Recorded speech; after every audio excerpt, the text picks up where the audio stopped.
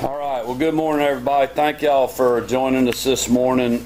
Just want to recognize just a few people that are with us. Obviously, the Georgia Emergency Management Agency Director, Chris Stallings, is with us. Also, just want to thank the Department of Public Safety, all the state patrol folks that we have that are on the ground here in the area and other parts of the state that have been assisting. Certainly we have the National Guard geared up and ready to move potentially to multiple places, and we're just staying in constant contact with them and what plans they're getting, not only out of D.C. but here in the state as well. Obviously we've had DOT involved. Department of Natural Resource teams are standing by as they always do to be storm ready, working with the Department of Agriculture, the Insurance Commissioner's Office over the last several days, reminding Georgians to be prepared to have any kind of insurance policies together and take necessary steps to be storm ready. We're also doing the same when it comes to price gouging, potential price gouging and other type things, just consumer protection issues with the Attorney General Chris Carr's office to meet all the challenges of the storm. And I just appreciate so many members of the General Assembly that are just great supporters of this whole statewide team being here. Certainly appreciate Majority Leader John Burns specifically for his leadership in the House. I did want to acknowledge Representative Ron Stevens, who had a death in the family, couldn't be with us today, and then Tyler Harper, who's been a great champion for public safety in the Georgia State Senate, along with a lot of other legislators that are here. I also want to thank Director Dennis Jones, the Chatham County EMA Director, and Greg Kelly, who's here with the Savannah Airport. Just wanted to give you a quick timeline. As you all know, the state of emergency issued Tuesday went into effect this morning at 7 a.m. That's continuing to make state resources available to local governments and entities within the hurricane's impact area. The State Operations Center is at level 1, which is full-scale activation. Teams from every relevant state agency are standing by to deploy to any potential affected counties when and if appropriate. We were there yesterday morning, and everybody's ready to go, and we're in constant contact with our friends at the local level. I know we have folks from Georgia Power here this morning. We are continuing to coordinate with our utility providers. They've been staging equipment, also inspecting right-of-way paths and preparing to respond to any power outages. Currently, the Savannah Airport remains open and operational. Griff Lynch is here with the Ports Authority, and Griff was just giving me a quick update. The port terminal has been cleared of any waiting vessels last night, and operations are currently scheduled to continue to 6 p.m. So there's normal activities on the port with containers that are going out, but all the vessels have been moved to safe locations.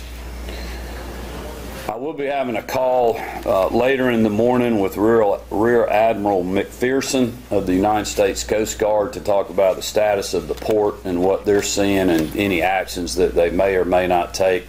Obviously, we want to make sure that we can continue to control, whenever possible, the operations of the port, and we certainly appreciate the great team that we have there. For situational awareness, the Talmadge Bridge continues to remain open. At this moment, the Sidney Lanier Bridge in Glenn County has been or will be closing at 9 a.m. this morning, so folks in that area of the state need to just be aware of that. We're not sure when it will be reopened, but after the storm passes, we'll evaluate what steps we need to take to get the bridge reopened, if any. We're certainly continue to welcome our friends from our neighboring state south of us, the state of Florida, with open arms. We continue to have a lot of hotel, motel capacity to meet their demand. Anyone that's looking for a place to stay as they come through our state can visit the Explore Georgia website. There's hurricane information on there, and that's associated with the Department of Economic Development. And they continue to be the lead agency to coordinate with the hotel industry to be able to help our guests. And we're certainly welcoming them to our state under very tough circumstances. I would ask everybody to keep those Floridians that have been affected by the storm, and your thoughts and prayers. As you know, that was a devastating storm when it hit land. It continued to build strength.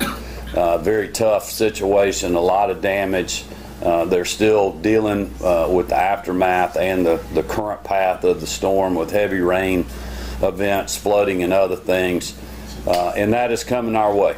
Thankfully, we've been very lucky overnight that the storm continues to move out to sea and further eastward. But the coast is still going to be affected. Thank goodness it doesn't look like it's going to be as much as what we thought the path was going to be earlier in the week. So we are blessed by that, but certainly praying for our friends in Florida. We do have concerns, and Director Stallings and a few other folks are going to speak to us this morning and give you an update from their end. But we still are concerned about potential flooding and heavy winds that will be pushing through our parts of our state. We just want to remind everybody to be weather aware of that and to take precautions now to keep you and your family safe. And with that, I'm going to turn it over to Director Stallings, and we'll hear from another person or two, and then we'll open it up for questions. Chris. Thank you, Governor. First and foremost, we just want to remember to keep those in Florida in our thoughts. As the Governor said, they dealt with a tremendous storm last night. Hurricane Ian made landfall as a Category 4 along the west coast of Florida. Overnight, it has downgraded to a tropical storm as it has moved across the peninsula of Florida. It's expected to move back out into the Atlantic, where it will gather but most likely not regain any additional strength. It's expected to move on a continued east-northeast pattern more toward Beaufort and Charleston, but that does not remove us from the impacts of the storm. The eye of the storm will most likely miss Georgia, but we will get some storm surge along the coast. The bigger concern we've got is your rain and wind. So for Georgia now, this is going to become a more heavy rain and wind event for southeast Georgia. If you're in a low-lying area that is prone to flooding, you should probably start taking precautions over those areas. I don't think we're going to be looking at any mass flooding outside of areas that traditionally flood, but if you're in an area that would traditionally flood with a lot of rain, you should be preparing yourself for that. The other concern that we've got at this time is the coastal push. So there's going to be some high tide and coastal flooding combined together. So with that, we could see some beach erosion and things of that nature. So we will continue to monitor that.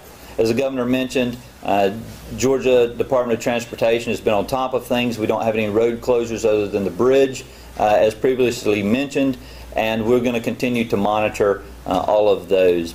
Other than that, the biggest thing I would tell you is stay in contact with your local news sources. Trust them. The team that you have here is a good team. They're a real good team, and they're monitoring and they're watching everything they can to ensure your safety, and they're going to be the best way to get you that information as needed. So continually monitor that. Stay weather-wise. If you're not prepared, it's a good time to still continue preparations to get yourself, charge your cell phones, have some flashlights, batteries. There's still the potential of power loss with the winds. We'll get in those areas. Also remember this, and it's important to remember, as long as there are tropical storm winds, we can't put people up in bucket trucks to restore power. It's also difficult for our first responders to get in there while the water is still rising. So if you find yourself in those situations and you call for help and we say we're coming, it's not going to be that traditional quick response. We are on our way, but it could extend those times. So keep that in mind. Thank you, sir. All right, and then Griff, you want to, or you want to, yeah, come on, Director, go ahead and give us a local update. All right, and then we'll hear from Griff. Thank you, Governor Kemp, and also Director Stallings. Thank you all for supporting Chatham County. In Chatham County, we do have our Emergency Operations Center is activated. This is day 2 of the activation. We do have limited staff within the EOC, making sure that we maintain that situational awareness with the community, collecting information to ensure that everything that is happening in Chatham County is coordinated to the maximum extent possible. All of our citizens, I think, are ready. Our public safety partners are certainly ready. We've reached out to all of our other partners like our Public Works, our hospitals, Georgia Power, our other utilities, and we're just making sure that everybody is ready for the storm, making sure that any impacts that, that affect our community, we're ready to react to. And again, thanks for Georgia Emergency Management for sending a liaison down to our Emergency Operations Center to work with us. It truly is an opportunity for us to have state and local coordination efforts right in-house, so we're very thankful for that. That's great. Thank you. Just telling you all. Hi, Griff Lynch, Executive Director of the Georgia Ports. And as the Governor has mentioned, the Georgia Ports terminal operations, our truck gates, rail operations are ongoing, and we expect to run them through 6 p.m. tonight. All vessels were cleared of the berths yesterday at about 6 p.m., and that applies to both Brunswick and Savannah. And at this point in time, we'll make a call as far as our operations for tomorrow at about 12 o'clock today after working closely with the Coast Guard. This is the update for the Georgia Ports. All right, we'll open it up for any questions you guys may have for any of the folks that gave the updates this morning. So, Governor, right now, it looks to be deceiving, and the folks that live on the coast, what are your recommendations to them at this point? I know it's moving out into the Atlantic, etc., but what would you recommend, or your staff? Well, I think the fortunate thing for us is Georgians have been aware of this storm for many days now, and we have communicated directly and been transparent on what we're seeing. This has been as we were talking to Will Langston yesterday morning, the state meteorologist, this has been a storm that's been very hard to predict. Certainly, I think you can get a little better predictions now that it's made landfall. It's certainly breaking up, but it's still been a devastating storm. Thankfully, it looks to be moving further east than what we thought, but that's what we are, literally going to continue to watch 24/7. If something changes that's different from anything that you heard this morning, we will communicate that directly and very quickly. We're giving you the latest information that we're getting. But this is a tropical storm. It's a big weather event. As you can see on the TV screens, it's been devastating in Florida, and we should not take anything for granted here. This team is certainly not. And I would urge Georgia citizens to be over-prepared, and hopefully this storm under-delivers. Governor, can anyone talk about the decision to reverse the decision to close the Talmadge Bridge? I know you touched on that, but is there anyone who has more of an explanation as to why that is? Well, the Talmadge Bridge is still open. It's Sidney, Lanier, and Brunswick that's been closed because obviously the storm is coming through there right now. The further the storm goes, we don't feel like it's going to pick up any energy, so hopefully it'll continue to play out. We certainly don't want to close the Talmadge Bridge if it's not necessary. But if it is necessary, we will. And that's something that Georgia DOT and Director Stallings and GEMA will continue to be making those are the kind of things that we're literally monitoring 24/7. People who are on Tybee Island, are concerned with a lot of the flooding, right? When is there a proper notice, or if there will be a notice of maybe potentially evacuating that area before things could potentially maybe get worse? Well, we have not had any reason to order any kind of evacuation. We've been very transparent with people about what they're going to be facing. The local elected officials that are standing behind me were telling us this morning about what the tides are going to be down here, when they're going to hit. The citizens know that. We're continuing to communicate those type of things. If people are worried about that, they should move to higher ground or perhaps move inland and let the storm pass and then reassess when to go back. But we also know that some people are not willing to do that, and if they are not, they just need to be prepared for what's coming and be prepared for a potentially slow response, as Director Stallings said, if there's still tropical storm type winds that are dangerous for first responders or rising waters that are dangerous for first responders, and we'll respond as quick as we can. But that's why we're just communicating. That's why I came this morning, is to let people know, you should not underestimate this storm. You should take this seriously to protect your family and try to protect whatever belongings that you can. You still have time to be able to do that as we speak, but I would not delay in making those decisions. Governor, you mentioned folks evacuating up from Florida, and I wondered if you had any sense of numbers or scale there. Are you seeing hotel occupancy going up, people in state parks, that kind of thing? Well, we have, obviously our state parks are open, ready to receive our guests from the state of Florida. We've seen very minimal increased volume on our interstates. So, maybe 100 cars an hour or so. Our hotel occupancy rates, the Department of Economic Development continues to monitor that. We're not seeing any issues around the state, so we still have a lot of availability for folks, and would encourage them if they need a place to come, that we are open, we can take care of them, and we'd be honored to have them. And is Georgia providing any support to Florida as they start to move into recovery, whether that's power trucks, emergency crews, anything like that? Well, we've had conversations with that. That's something I've talked to Director Stallings about yesterday and this morning in our briefing, because we want to be helpful to them. But we also realize the storm fixing to move through our state, and we got to keep our resources here to support our folks, and they certainly understand that, and that's what we're going to do. That is my first priority, and I made it clear to Chris that should be his. But that being said, if we have resources once the storm passes and we don't have big issues that we're dealing with, we are glad to help our neighbors. Georgians have been known for responding to our friends and neighbors literally all over the country in times of need, and we're staying ready to do that again. But Georgians should know that we're going to make sure and take care of the home team first.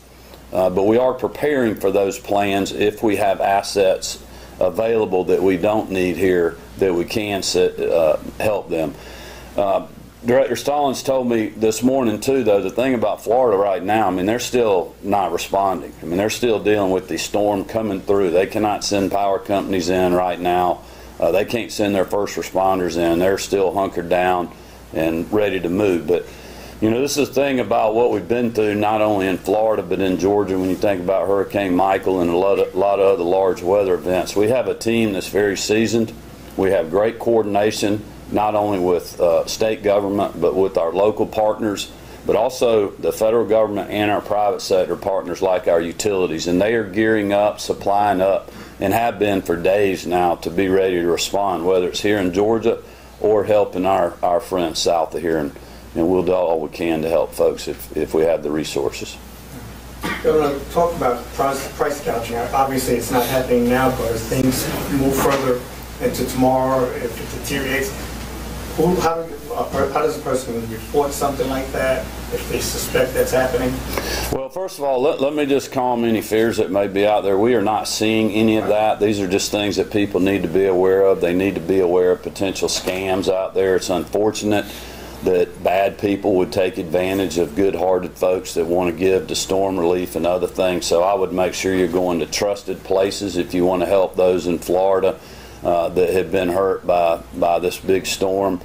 But the Attorney General's office is the place to go to make a complaint, the Consumer Protection Division. Also, the Insurance Commissioner's office is keeping an eye on these things as well. But we have talked to the pipeline folks and a lot of other folks in the trucking industry, fuel industry, convenience store partners. I mean, we are seeing no shortages of anything at this point that I'm aware of.